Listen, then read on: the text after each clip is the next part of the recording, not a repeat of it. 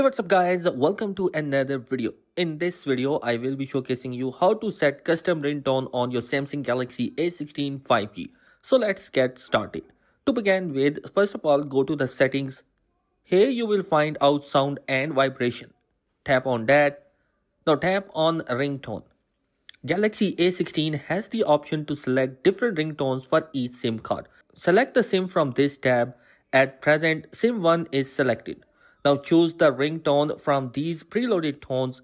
If you want to set a custom song as a ringtone, then tap on this plus sign. If you are using this for the first time, then you need to allow Sound Picker to access your media files. Here, you will find out all the media files which you can use as a ringtone. Select the tone and tap Done. Similarly, you can set ringtones for SIM 2 by using the same method as SIM 1. The ringtone is set finally. To change the notification sound on the Galaxy A16 5G, go to the settings. Here, sound and vibration. Tap on notification sound. Choose the SIM you wish to assign the notification sound. From these preloaded tones, select the sound you like. Similarly, you can set the notification sound for the other SIM by selecting here.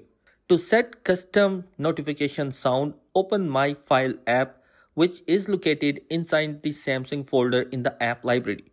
First step you need is to create a folder by tapping on these three line dots at the top right corner.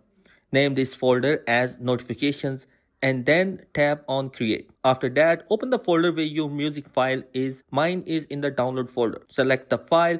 By long pressing on it, you will get this check mark. Tap on Copy. A menu will pop up and then select the internal storage. From the list of folders, tap on Notification and paste the file here. To make it as your notification sound, go back to the settings, Sound and Vibration Notification. Tap on Notification Sound. Choose the SIM card. Here you have the list of musics in which you also see the music which you have added into the notification. Now select that particular music and tap this back button to make sure it is set as notification sound. And these are the simplest method through which you can create a custom ringtone and the custom notification for your Samsung Galaxy A16 5G. I hope this video has helped you out in some way. Thanks for watching. Be sure to subscribe. Peace.